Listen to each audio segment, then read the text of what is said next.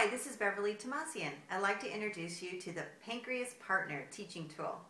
On this side of the Pancreas Partner, we have a healthy pancreas. You can see there's a complete complement of beta cells. Now the job of the beta cells is to release insulin. This insulin is released when we eat food. The beta cells squirt out insulin to cover hyperglycemia that results from food intake. This is often referred to as bolus insulin release. In between the meals and through the night, the pancreas is also hard at work, squirting out a little bit of insulin to prevent hyperglycemia, and this is often referred to as basal insulin. But when the pancreas has type 2 diabetes, we have beta cell loss. If you turn the pancreas over to the other side, you can see what happens to the pancreas.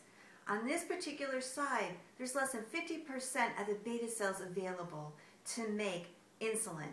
And this is what happens with type 2 diabetes. There's a gradual loss of the beta cells of the pancreas, which means less insulin, which means when we eat food or in between meals, our pancreas is not able to keep up with the workload and release enough insulin to maintain euglycemia.